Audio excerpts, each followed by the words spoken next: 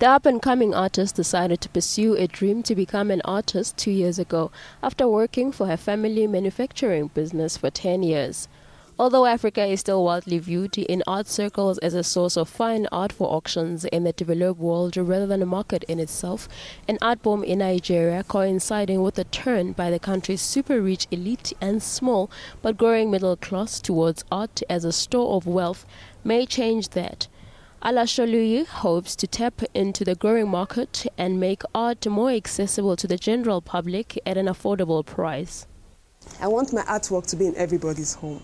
And if I want it to be in everybody's home, then it has to be affordable. I want people to appreciate it, you know. A lot of people, when they see my paintings and my work, they say, if you're in England, if you're in America, you will sell a lot of this. I don't like to hear that. We are Africans, we are Nigerians. We need to appreciate our culture and appreciate art.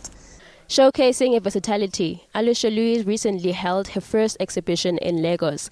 The display of colorful paintings based on domestic scenes, sketches, Ankara patchwork, embroidery designs and photography attracted hundreds of visitors.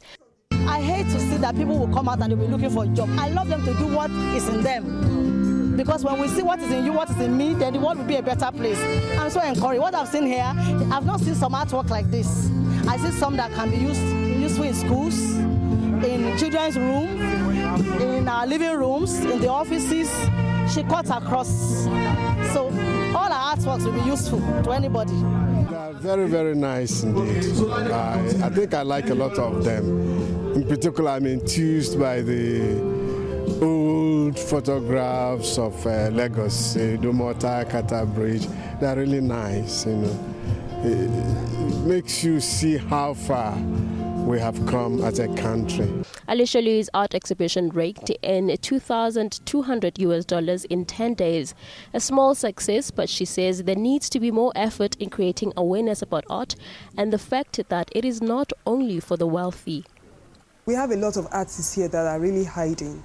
Their works are not really being portrayed or shown out to the public and to the international, level outside the world. I think a lot of us are hiding because people perceive art to be expensive. It's only like the rich people that can afford to buy it. I believe it should be a general thing. And once that awareness is being exposed to people, then other people from home will now extend it to the outside world.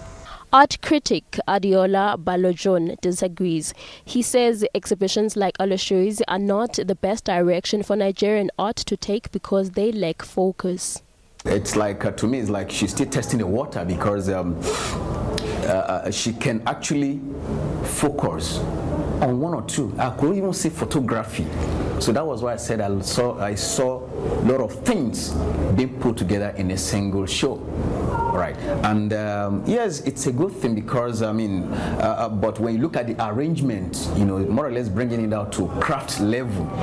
According to Nigerian auctioneers, Southern Africa and East Africa are still ahead when it comes to producing internationally recognized art, but Nigerians are becoming Africa's biggest collectors of art.